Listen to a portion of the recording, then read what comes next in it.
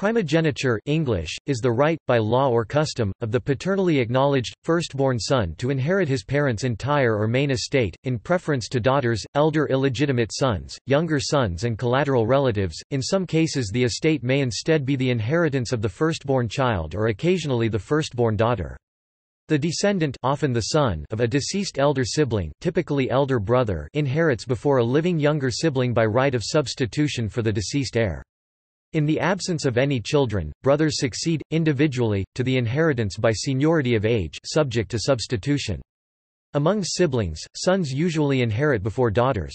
In the absence of male descendants in the male line, there are variations of primogeniture which allocate the inheritance to a daughter or a brother or, in the absence of either, to another collateral relative, in a specified order, e.g. male preference primogeniture, salic primogeniture, semi-salic primogeniture. The principle has applied in history to inheritance of real property land as well as inherited titles and offices, most notably monarchies, continuing until modified or abolished. Variations on primogeniture modify the right of the first-born son to the entirety of a family's inheritance, see appanage, or, in the West since World War II, eliminate the preference for males over females, absolute primogeniture.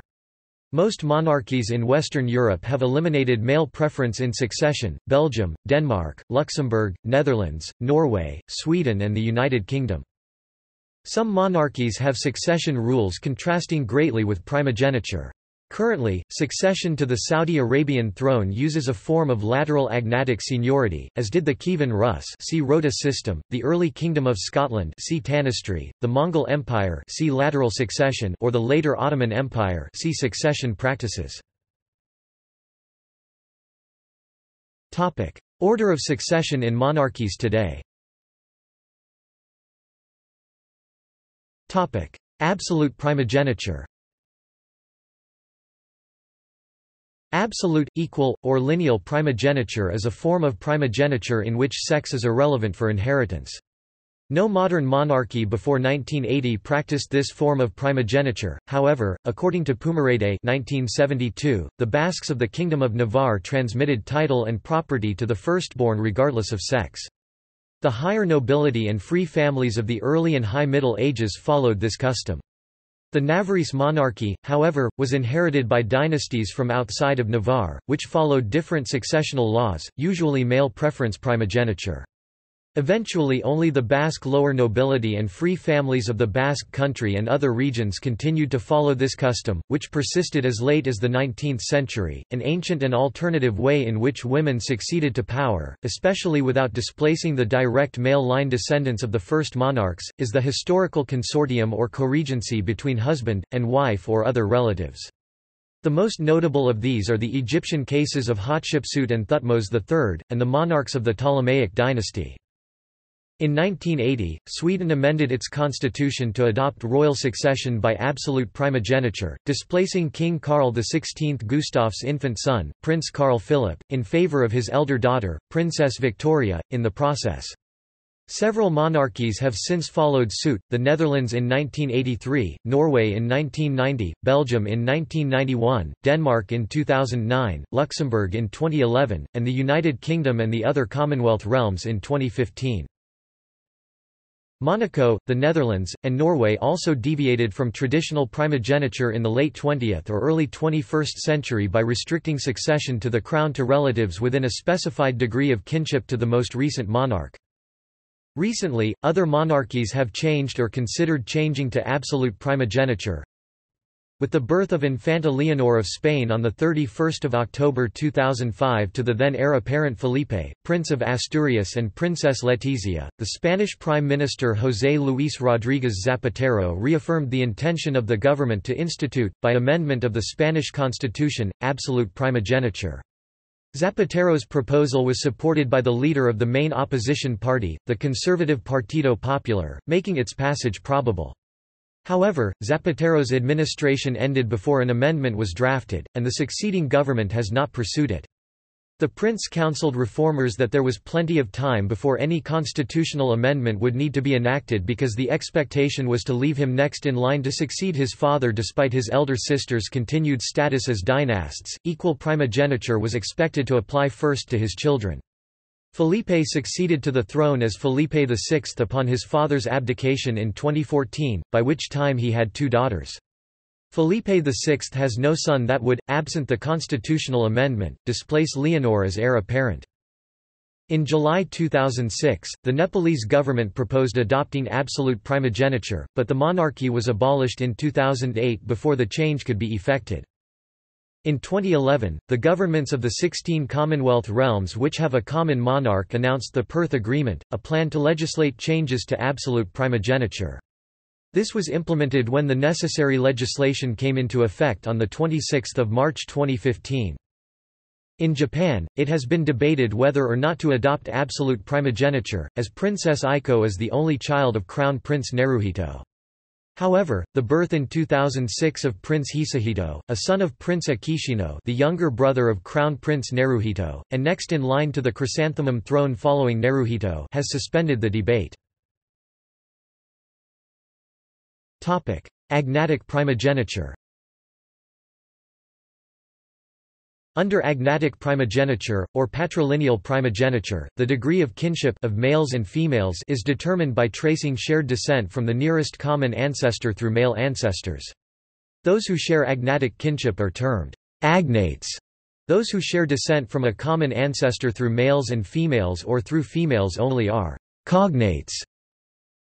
There were different types of succession based on agnatic primogeniture, all sharing the principle that inheritance is according to seniority of birth among siblings compared to ultimogeniture and seniority of lineage among the agnatic kin. Firstly, among the sons of a monarch or head of family, with sons and their male line issue inheriting before brothers and their issue. Females and female line descendants are excluded from succession. Topic: Male preference primogeniture. Male preference primogeniture accords succession to the throne to a female member of a dynasty if she has no living brothers and no deceased brothers who left surviving legitimate descendants. A dynast's sons and their lines of descent all come before that dynast's daughters and their lines. Older sons and their lines come before younger sons and their lines. Older daughters and their lines come before younger daughters and their lines. It was practiced in the succession to the once separate thrones of England and Scotland until their union under James VI and then the United Kingdom until 2015, when the Succession to the Crown Act 2013 changed it to absolute primogeniture. The rule change also applies to all Commonwealth realms that have the British monarch as their head of state. Male preference primogeniture is currently practiced in succession to the thrones of Monaco and Spain before 1700 and since 1830. With respect to hereditary titles, it is usually the rule for Scotland and baronies by writ in the United Kingdom, but baronies by writ go into abeyance when the last male titleholder dies, leaving more than one surviving sister or more than one descendant in the legitimate female line of the original titleholder. Salic law. An agnatic seniority primogeniture system that excludes any female from inheritance of a monarch's principal possessions is generally known in Western Europe as an application of the Salic law. See terra salica. This rule of succession developed in the course of a series of successions in France in the later Middle Ages. In 1316, Joan, the only surviving child of Louis X of France, was debarred from the throne in favour of her uncle, Philip, Count of Poitiers. After this it was declared that women could not inherit the French throne. Then in 1328, after the death of Charles IV, Philip, Count of Valois, Charles IV's paternal cousin, became king, notwithstanding the claims of Edward III of England. By proximity of blood, Edward was the closest relative to the dead king, as he was the son of the king's sister Isabella. The assemblies of the French barons and prelates and the University of Paris resolved that males who derive their right to inheritance through their mother should be excluded. This ruling became a key point of contention in the subsequent Hundred Years' War. Over the following century, French jurists adopted a clause from the 6th century Pactus Legis Salici, which asserted that no female or her descendants could inherit the French throne, as a governing rule for the French succession. By the start of the 19th century, the royal houses of Bourbon, France, Spain, Sicily and Parma, and Savoy, Kingdom of Sardinia, had adopted this system of exclusively male hereditary succession.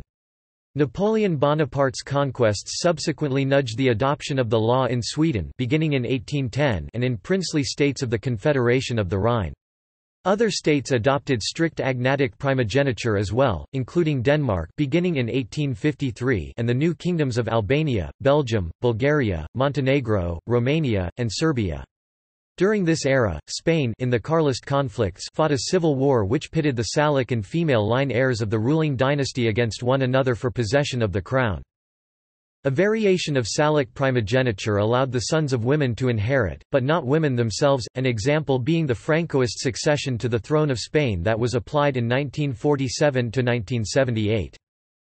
Most British and French titles of nobility descend to the senior male by primogeniture, to the exclusion of females, and agnatic cadets may bear courtesy or subsidiary titles.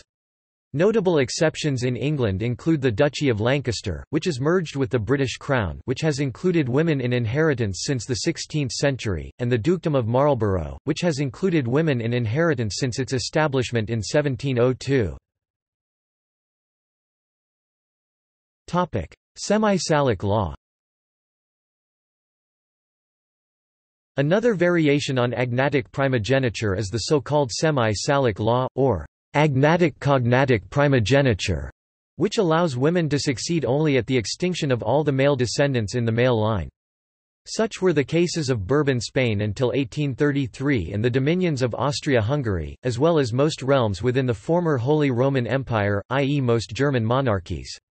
This was also the law of Russia under the Pauline laws of 1797 and of Luxembourg until equal primogeniture was introduced on 20 June 2011. There are various versions of semi-Salic law also, although in all forms women do not succeed by application of the same kind of primogeniture as was in effect among males in the family. Rather, the female who is nearest in kinship to the last male monarch of the family inherits, even if another female agnate of the dynasty is senior by primogeniture. Among sisters and the lines of descendants issuing from them, the elder are preferred to the younger. In reckoning consanguinity or proximity of blood, the dynasty's house law defines who among female relatives is nearest to the last male. Uterine primogeniture. Under uterine primogeniture, succession to the throne or other property is passed to the male most closely related to the previous titleholder through female kinship. A male may also inherit a right of succession through a female ancestor or spouse, to the exclusion of any female relative who might be older or of nearer proximity of blood. See above for Spain's mid-20th century dynastic succession law. In such cases, inheritance depends on uterine kinship, so a king would typically be succeeded by his sister's son. This particular system of inheritance applied to the thrones of the Picts of northern Britain and the Etruscans of Italy. Some kingdoms and ethnic groups in Africa follow the same practice. This usage may stem in part from the certainty of the relationship to the previous king and kings. Sons and daughters of a sister are his relations, mater semper certa est, even if they do not have the same father. Topic: Matrilineal primogeniture. Matrilineal primogeniture, or female preference uterine primogeniture, is a form of succession practiced in some societies in which the eldest female child inherits the throne, to the total exclusion of males. The order of succession to the position of the reign queen is an example in an African culture of matrilineal primogeniture. Not only is dynastic descent reckoned through the female line, but only females are eligible to inherit. History. In Christian Europe, the Roman Catholic Church originally had a monopoly on the authority to sanction marriage. It forbade polygamy and taught that divorce was an impossibility per se, as it still does. Consequently, in Europe, it was very difficult to ensure succession solely by direct male descendants or even direct male or female progeny. In Islamic and Asian cultures, religious officials and customs either sanctioned polygyny, use of consorts, or both, or they had no authority of marriage. Monarchs could consequently ensure sufficient numbers of male offspring to assure succession. In such cultures, female heads of state were rare. Biblical. The earliest account of primogeniture to be known widely in modern times is that of Isaac's sons Esau, who was born first, and Jacob, who was born second. Esau was entitled to the birthright, Bechorah, but he sold the right to Jacob for a mess of pottage, i.e., a small amount of food. Although the veracity of this account is not corroborated by other sources, its widespread acceptance demonstrates that primogeniture was sufficiently common in the Middle East for the account to seem plausible to the people living there prior to the Roman Empire. Roman law.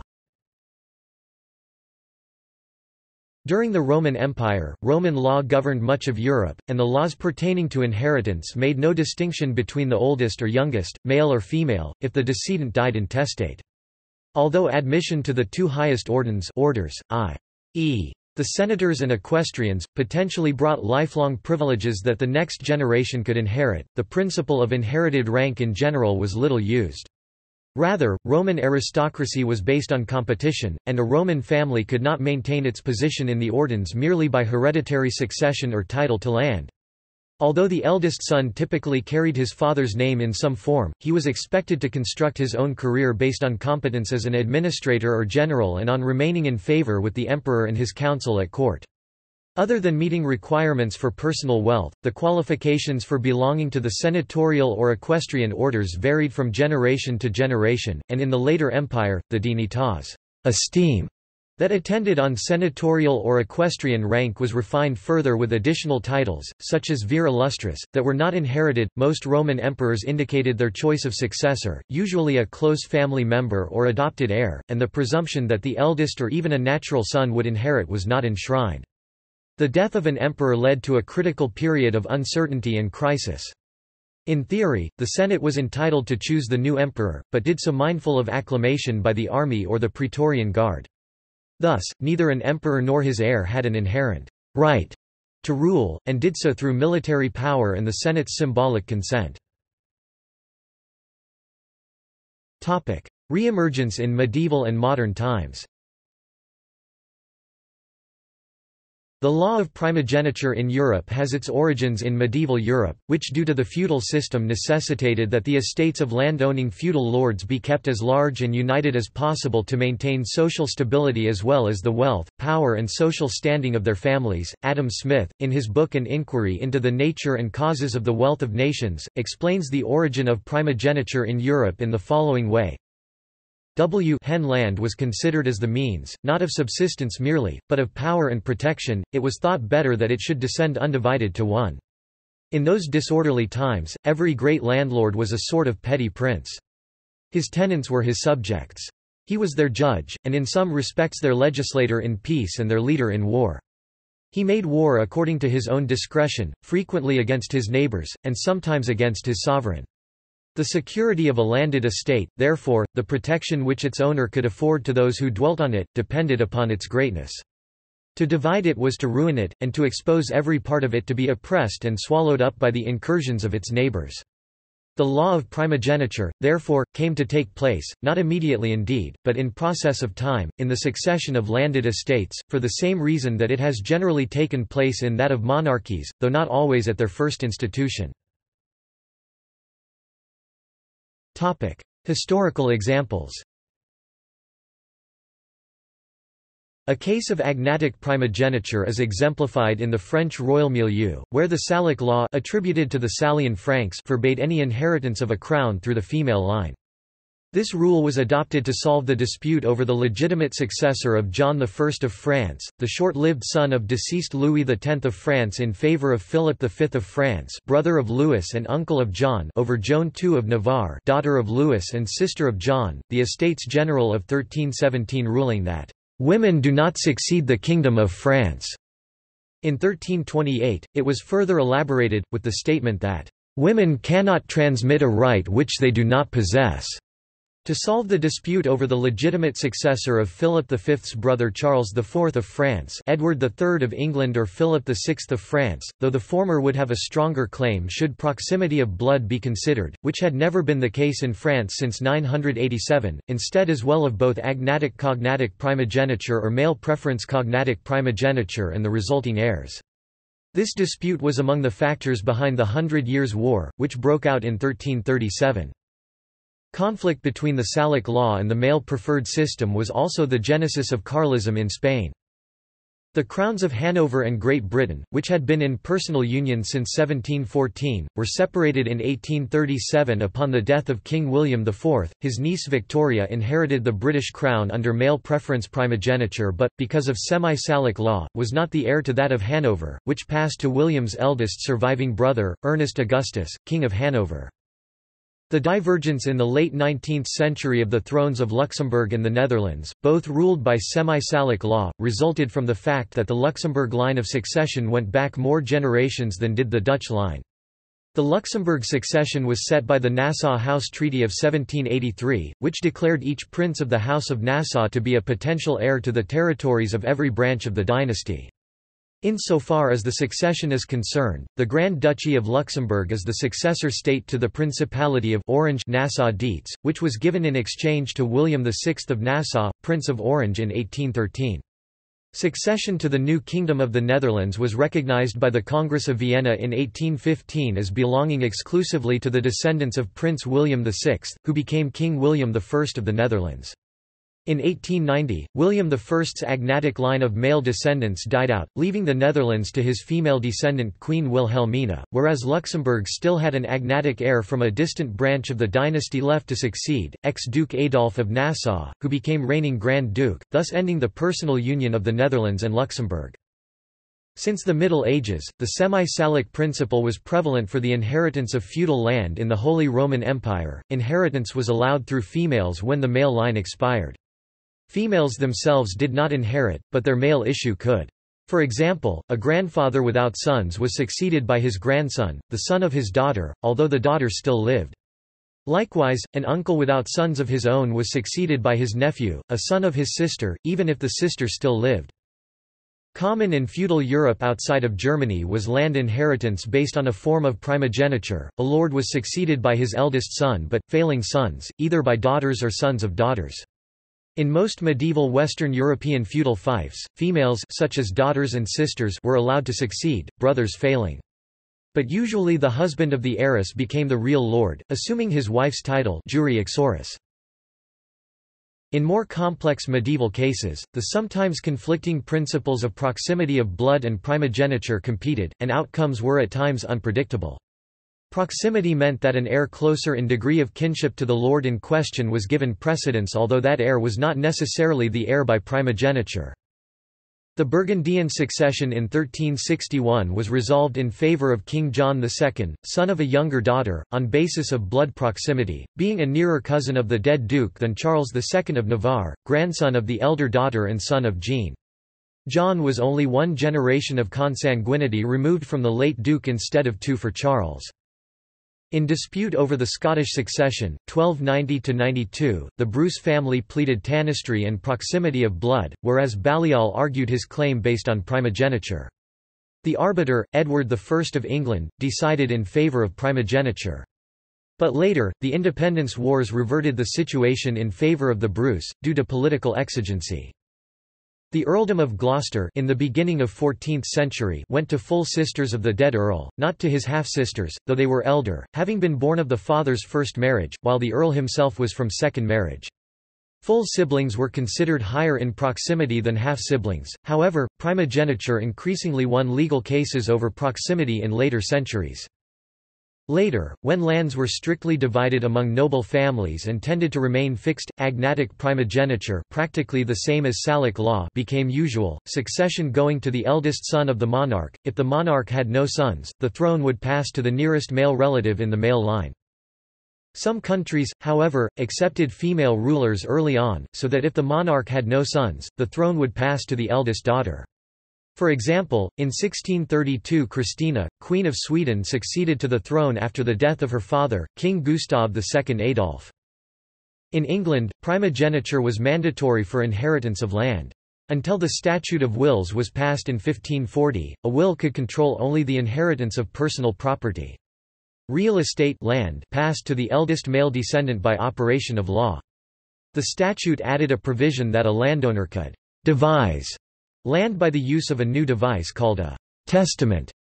The rule of primogeniture in England was not changed until the Administration of Estates Act in 1925.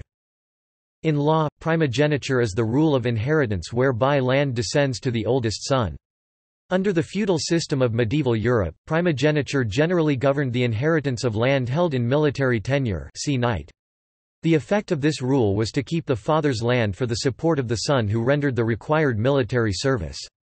When feudalism declined and the payment of a tax was substituted for military service, the need for primogeniture disappeared.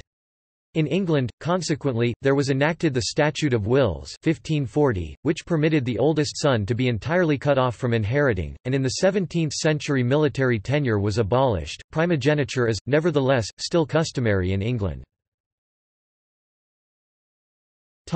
United States and Canada. In the United States, the colonies followed English primogeniture laws. Carol Schamas argues that issues of primogeniture, dower, courtesy, strict family settlements in equity, collateral kin, and unilateral division of real and personal property were fully developed in the colonial courts. The Americans differed little from English policies regarding the status of widow, widower, and lineal descendants. The primogeniture laws were repealed at the time of the American Revolution. Thomas Jefferson took the lead in repealing the law in Virginia, where nearly three-fourths of tidewater land and perhaps a majority of western lands were entailed. Canada had the same law but repealed it in 1851, when Winston Churchill and Franklin Roosevelt met at Placentia Bay in August 1941. FDR said he couldn't understand the British aristocracy's concept of primogeniture, and he intended to divide his estate equally between his 5 children. Churchill explained that an equal distribution was nicknamed the Spanish curse by the British upper classes: we give everything to the eldest and the others strive to duplicate it and found empires. While the oldest, having it all, marries for beauty. Which accounts, Mr. President, for my good looks. But as Churchill's father was a younger son, there may have been more modesty than mock vanity than FDR realized. Noble titles. Spain. In 2006, King Juan Carlos I of Spain decreed a reform of the succession to noble titles from male preference primogeniture to absolute primogeniture.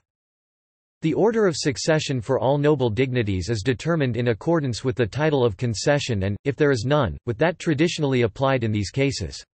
When the order of succession to the title is not specified in the nobility title creation charter, the following rules apply. Absolute preference is given to the direct descending line over the collateral and ascending line, and, within the same line, the closest degree takes precedence over the more remote and, within the same degree, the elder over the younger, combined with the principles of firstborn and representation. Men and women have an equal right of succession to grandeeship and to titles of nobility in Spain, and no person may be given preference in the normal order of succession for reasons of gender. United Kingdom. Since 2013, there has been a revived movement to reform hereditary peerage inheritance law for equal primogeniture. The Equality Titles Bill and its successive legislation have been referred to as the Downton Law, in reference to the British television drama Downton Abbey, where the Earl's eldest daughter is unable to inherit the family seat because it is entailed and can be passed only to a male heir. See also: Order of succession, Contrasting systems of succession, Proximity of blood, Agnatic seniority, Rota system and tanistry, Elective monarchy. References